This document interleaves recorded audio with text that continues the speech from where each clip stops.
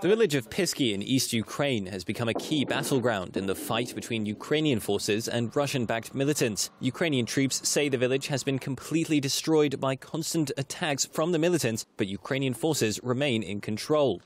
Alongside the Ukrainian military are fighters from Russia, Belarus and Georgia. One man is from Georgia's Abkhazia region, where separatist rebels backed by Russia fought against the central government in 2008. He says he'll help Ukraine regain Crimea, the Black Sea Peninsula annexed by Russia last year.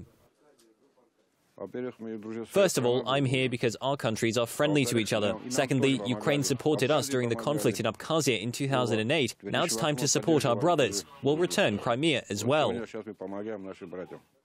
The Ukrainian soldiers in Pisky say the Russian-backed militants are trying to exhaust Ukrainian supplies before launching an offensive on the village.